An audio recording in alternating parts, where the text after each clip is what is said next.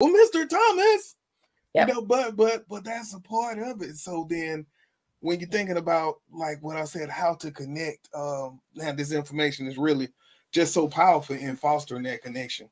But now I will speak on another part. In my world, I was taught spat a rod, spoil the child.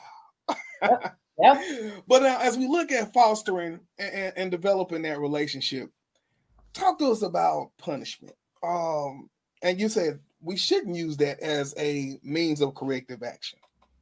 Yeah. So what do we do? I mean, I think there are a couple things. Number one, when you talked about unlearning, that is something that I think is so important for parents and educators to do, is like when we witness a kid doing something that they're not supposed to be doing, and we have that instant, gut reaction, right? We need to learn to take a minute and sort of unpack that. Right? Why is this bothering me so much? What is it? Right? And whose voice am I hearing in my head? Right? Like my dad was a Marine, and I could tell you there was very much a spare the rod, spoil the child kind of, thing happening. I mean, but is that the message that I want to send to my kids? Right? And is this something that's really necessary